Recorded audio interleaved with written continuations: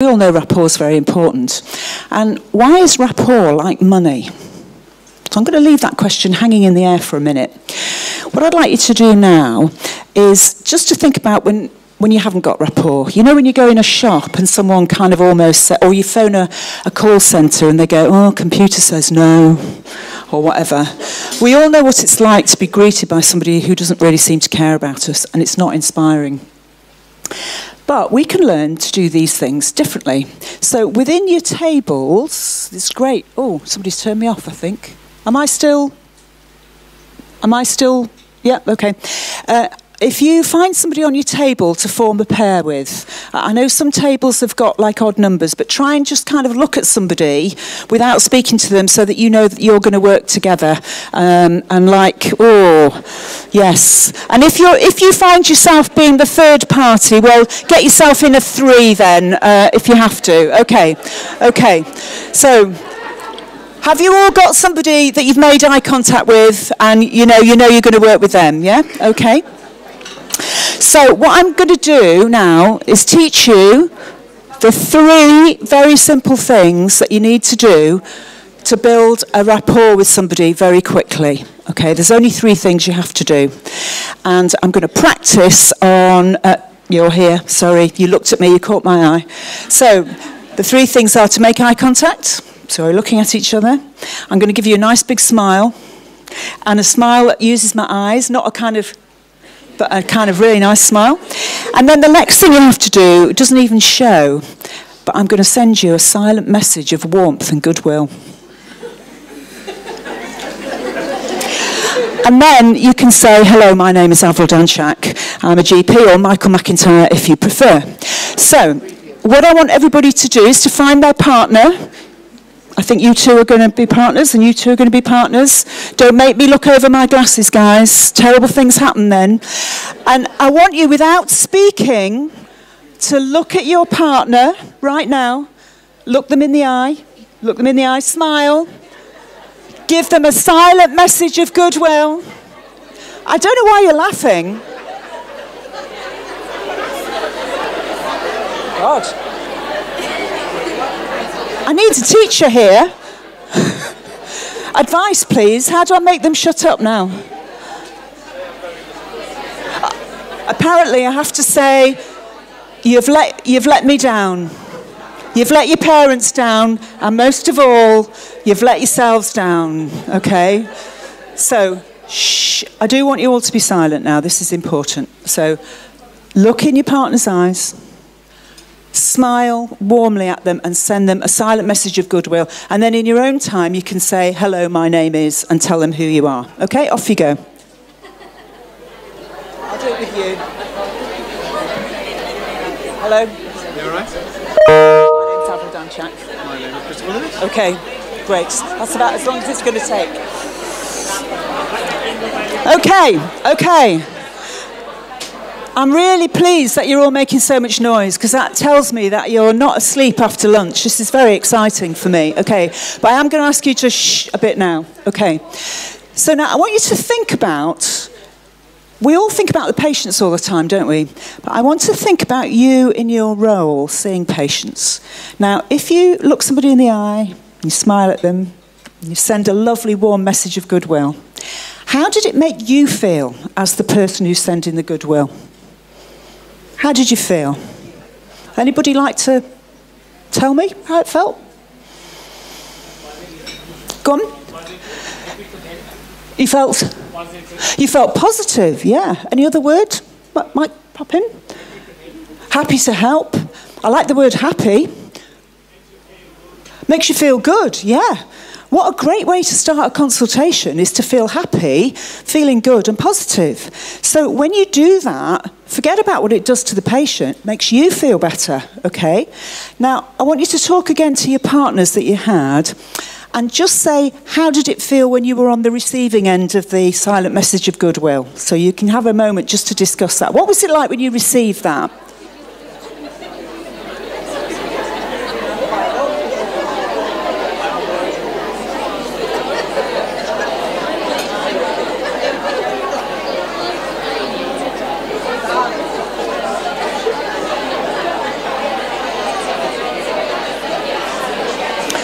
Okay, let's stop there. I'm going to take a punt here, and I think that for most of you, when you received that silent message of goodwill, it actually felt pretty much the same as when you were giving that silent message of goodwill. You probably felt a bit happier, you felt that person was paying attention, you felt a little bit more relaxed. Did you shake your head? What, go on, tell us why you shook your head. I love dissent.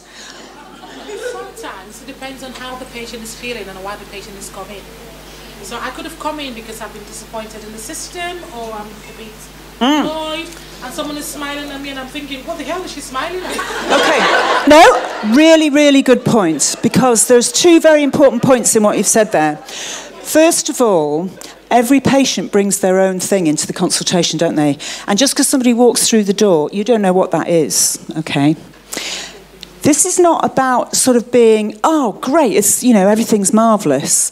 It's about greeting somebody with warmth and sending a message of goodwill. Now, if somebody's had a really horrible time, let's say they're that poor homeless lady who couldn't register with the GP, and then she does come to see you because you have registered her, she might be quite tense, nervous and anxious, mightn't she?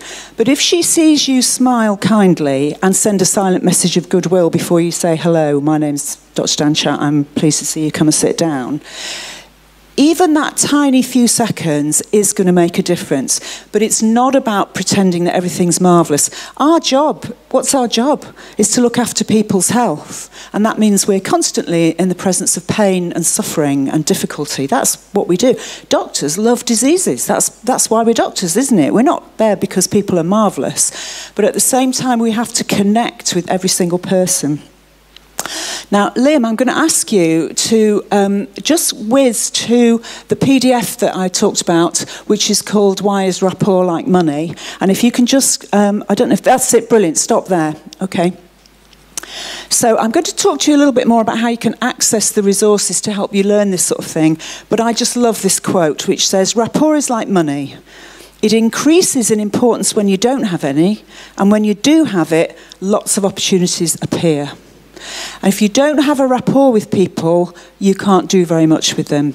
And I'm so thrilled you're taking pictures, but all this is freely available on the TALC website, as I'll be showing to you in a little while. Okay, now, what we've just done there is to practice one which educators often call a micro skill. That is to say, to practice not every skill you need in consultation, but one specific skill. And the TALC resources are constructed to help you learn very specific skills and to help you learn them one by one. And the other important thing is that the TALC resources also tell you how to learn the skills and how to teach the skills to other people. So in one place, you can find the skills you need to consult like a ninja. That's what my friend Mohan calls it. And you also can find the skills to learn them and to teach other people. So it's all in one place. It's free, it's friendly, and it's fantastic. I wrote that this morning and thought that was rather good on the bus. So I hope you like that. Okay, so I'm going to show you around the TALC resources now so that you understand how they work. And Liam's got the front page up here for me. And there's a little bit of general stuff. And then there are two animations there, which we're going to come back to. And then this is the real business end of TALC. So it's divided into modules, and I'm going to explain to you how they work in a minute, which is that great big button there. There's stuff about the TALC team, because there's a wonderful team of people who've worked on this. There's some stuff called How To, which is how to make the most of the resources and how to learn your consultation skills effectively, quickly, enjoyably. And for those of you who've got exams and stuff like that, and to pass your exams as well. We'd love you to give us some feedback. There's some frequently asked questions because it's a website and you can't have a website without facts, can you, these days? And there's a little button there called What's New in TALC. And we keep dropping, as we develop new resources, we drop new things in there. So just have a look in there and see what's new. And then this is the exciting thing that's, again, come to me today. There's a whole section on what we've started to call remote consulting, haven't we? Or virtual consulting or something like that. Now, I've never been completely happy with that because I don't want to be a remote GP, and I don't think most people want their GPs to be remote. So when we were in conversation this morning, we came up with a new word, which is to call it convenient consulting. Now, how cool would it be if on all your websites, instead of saying we sometimes consult remotely, we said we can consult conveniently for you, or this is about convenient consulting. And so I just offer that, and I think we may be talking to Liam about changing the wording at some point. So there's whole special resources in there about what to do if your patient is not in the room with you. And there's some other things which we'll be talking about in the resources. So when we go to that thing about establishing rapport, you know, that PDF that I showed you, there's a whole section in every one of the chapters about how to apply those skills if the patient is not in the room with you. So if they're on the telephone or if they're on video, if you're doing that kind of thing. Because the skills of excellent consulting can be used anywhere and everywhere. And if you want to practice being really good at establishing rapport, for the rest of the day now, every time you meet somebody, make that eye contact, smile, send them a very silent message of goodwill, and see what happens to the bus driver or the lady in the supermarket. And if you say to the lady in the supermarket, you know, you read a badge and say, "Oh, hello," silent message of goodwill. "Thank you, Linda." Linda will go, "Oh, how did you know my name?" And, you know, you get better service that way, apart from anything else. But it's also a great way to practice your skills. And the skills that we want to practice can be practiced almost everywhere, with your patients, your colleagues, at home, your children, people in the supermarket. Okay, so I'm going to show you a little animation that's on the front page. Liam, can you show the one that is getting the most from the TALC resources, the one that's on the right side here? And this explains how the resources are put together, and then we're going to work through it together so you can see. Getting the most from the TALC resources. TALC, Teaching and Learning Consultation Skills, is a series of modules which cover all aspects of the consultation. The modules are mapped to the Calgary-Cambridge framework for the consultation, and the contents of each chapter are mapped to the skills listed in the Calgary-Cambridge Process Guide for easy reference. The skills are shown as the CG skills in each introduction to help learners and educators clarify which skills are covered. After the introduction to each skill, the coloured pages in the PDFs are for educators, and they have suggestions for teaching skills, either one-to-one or in groups. There's a master list of the skills in the library module also. Each module has an introductory infographic that summarises the contents, so it's easy to find what you're looking for. Each module is subdivided into chapters, and each chapter contains written resources about the skills, which are downloadable and shareable in PDF form, and includes specific tried and tested ideas about the best ways to teach and learn the skills described. Alongside that, there are podcasts where the skills are discussed with expert educators and with people who are learning the skills. There are also video demonstrations of the skills, and each chapter is self-contained and bite-sized, building together with the other chapters to deliver comprehensive training. There's a library module as well, which contains references and resources to deepen your learning. Look out for new chapters and modules as they are added to the site in future. If you want to improve your own consultation skills, you can work through the modules systematically, starting with TALC Skills for Beginning Consultations Effectively and working through to TALC Skills for Effective Endings to the consultation. Or you can browse the modules and chapters for aspects that spark your own interest. Alternatively, you can work on a specific consultation skill or problem by going to the exact chapter that you need. If you are an educator or a supervisor and your task is to help others to improve their consultation skills, then Module 9, TALC Effective Methods for Teaching Consultation Skills, is particularly for you. It contains details of tried and tested methods for teaching the skills. Educators can also use the resources by directing their learners to the specific modules or chapters that are relevant to their own needs. Visit TALC, Teaching and Learning Consultation Skills, at the Greater Manchester Training Hub, www.gmthub.co.uk/TALC. Okay, thanks very much, Liam. So that kind of sets out the structure. But of course, we all learn better by doing than by being whittled at, even with a pretty animation like that. So what we're going to do is have a think about how we might actually use this in practice.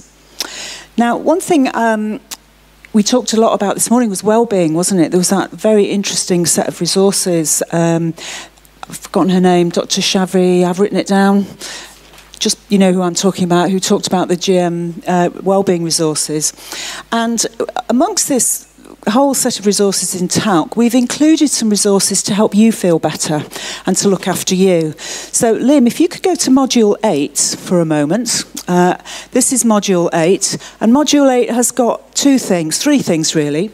It's got some learning nuggets for when you've only got a few minutes, and it's also got some inspirations and thoughts for the day and things to relax you. So I know I said I wanted you all to be wide awake, but I think you deserve a little rest now. So I'd like you all to close your eyes and imagine that you've just had a rather horrible, stressful consultation and that you actually feel quite stressed and you think you need a little break. Don't be embarrassed because everybody else has got their eyes closed, I can see. And I'm going to invite you to discover your inner tea bag. And this is one of the resources on the TALC framework. Liam, help them discover their inner tea bag. We all know that having a cup of tea can make us feel a bit better. But did you know that discovering your inner tea bag can also make you feel a bit better? Here's some advice from a poet called Peter Dixon about discovering your inner tea bag. The poem is called Tea Bag. I'd like to be a tea bag and stay at home all day and talk to other tea bags in a tea bag sort of way. I'd love to be a tea bag and lie in a little box and never have to wash my face or change my dirty socks. I'd like to be a Tetley bag, an Earl Grey one perhaps, and doze all day and lie around with Earl Grey kind of chaps. I wouldn't have to do a thing, no homework, jobs or chores, just lie inside a comfy box of tea bags and their snores. I wouldn't have to do exams. I needn't tidy rooms, or sweep the floor, or feed the cat, or wash up all the spoons. I wouldn't have to do a thing, a life of bliss, you see, except that once in all my life, I'd make a cup of tea. So, if you want to discover your inner tea bag because you need a little lie down and a little bit of a rest, all you need to do is listen to this poem. And then you can make yourself a cup of tea if you need to. Thanks, Liam. Thank you. So, we've talked a bit about how you can use the modules in TALC systematically. And Liam, if you can go through the Access All Modules button to show us how all the modules are. If you go through Access All Modules, you'll see this beautiful, clean, simple, straightforward layout. Each module has got a button of its own. This is mobile phone friendly. You can easily access it on your phone. That poem was just one of many podcasts on the site, and they're all mobile friendly too. So you can listen to them while you're driving or washing up. I wouldn't necessarily listen to my inner tea bag if I was driving because it might make me drop off to sleep. But you can listen to the other podcasts when you're doing that sort of thing.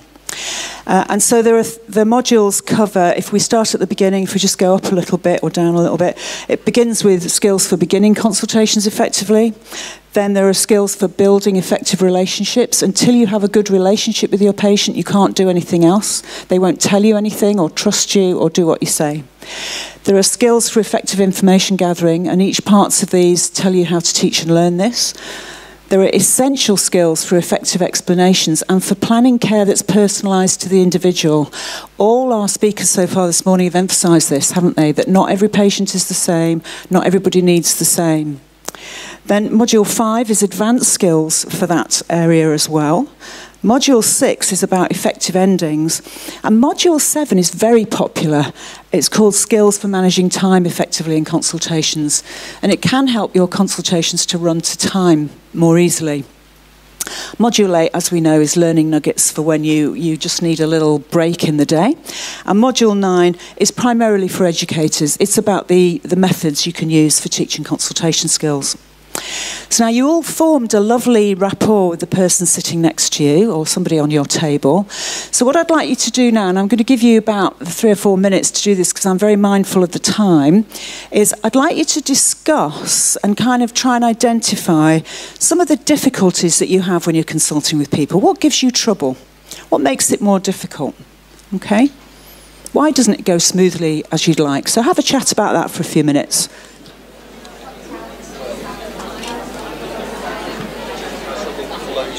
Closing the just getting people out. So you need to start have the old fob watches. Just all. I know we started a bit late, but I'm going to kind of go for a hard. Is that all right? And also, you've been watching the room. Feedback, how do you think it's going? Well, yeah, they've been enjoying it.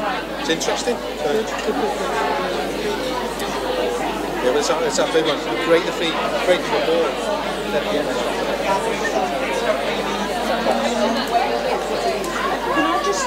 You push them out. Check with you. We've got roving mics in case, because I'm going to ask people to report back in a minute. There's two, I'll get them, yeah. If we only need one, because somebody at the front can shout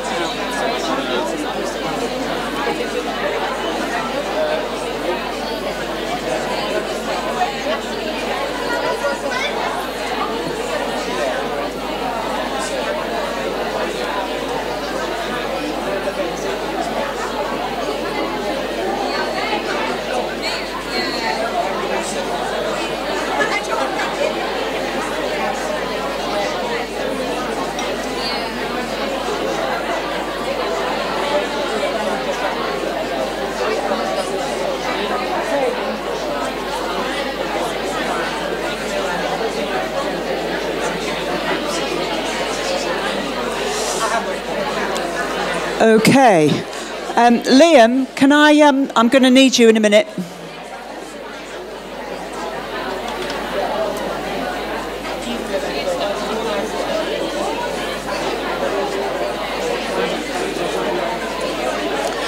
Okay, well, one thing that I think I've learned from Michael McIntyre, apart from that you're supposed to walk up and down the stage like this and make eye contact with people on all sides of the room, is that it's good to stop while everyone's still talking. So I'm going to stop you there.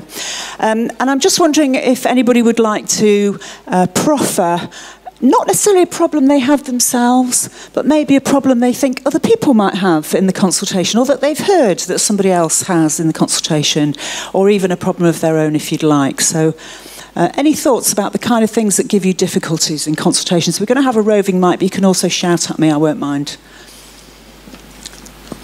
A couple of things we discussed. One is the time pressure. Time pressure, okay, great. I'm going to write these down so that I don't forget. Yeah, time. Anybody else got a suggestion? Sometimes have patients who are really chatty and they just want to tell you everything. Patients who are really chatty and want to tell you everything. Is that really a kind of manifestation of time as well? Yeah, okay. Any other problems? Interpretation. Yeah, I think interpretation is a huge thing. All I can say is the quick answer is it takes 3 times as long, and just face that right from the beginning, because if you start thinking you're going to do it in normal time, you just make yourself stressed, so don't do that. Any other thoughts about things that you have trouble with? Yeah, managing patients' expectations. So finding out what they are, but then managing them afterwards. And I guess that might include like having to say no to people as well sometimes. Yeah? Does that difficult? Do you all love saying no to people? Not really. Yes. Oh, yes. Can you learn to love a patient who has a list? You can tell by the way I asked that question that the answer is yes, you can. And Talc is going to teach you how to do it. Okay, so I'm not going to talk about absolutely every possible problem you might have, but we've got 4 there. So what I'm going to do is talk you through just for a minute about how you might deal with that. So let's start, because it comes near the beginning, the patient with the list. So you access all modules, first of all. And when you get into Access All modules, you'll see this. Now, the person with the list or the patient with loads of symptoms, it's about the way the consultation begins, isn't it? And if you think it's about the way the consultation ends, when they say, and by the way, I want to talk to you about my knees, my toes, my ears, my nose, and my mother-in-law, then actually what you need to know is that's a problem at the beginning of the consultation, not at the end. So if we go into Module 1, Liam? And if you go down, you'll see, first of all, there's an infographic which summarises Module 1. And then if you keep going down, there's two 2 chapters about preparing before the patient comes in, and that's one about the patient, and can you go home with energies to spare is about you. There's the one we talked about rapport, and then if you go down further, keep going a bit further. Where are we? Yes, keep going. And there are these 2 chapters which are relevant to this question of a list. The first one is called How is a Consultation Like a Business Meeting? And that covers why it is that you need to think of yourselves as the chair of a meeting. And the chair is responsible for organising the agenda, not controlling everything on the agenda, but organising the agenda and the time. And there's in there, you'll find an introduction, which is a discussion with a number of expert educators, a podcast that you can listen to, and a PDF that explains how to set an agenda and also explains how to teach and learn it. But then there are those patients, aren't there, who come in with a list. And if we just go down further, you'll also see here, there are some videos demonstrating those skills, which are well worth watching. And then if you come down here, you'll get my favourite chapter, which is Can you learn to love a patient with a list? Okay. Now, I'm not going to go through what's in that chapter in huge detail. Suffice to say, lists are normal in primary care. And if you just get over the idea that people are not going to come with a single problem and you take it as normal that they're going to have a list.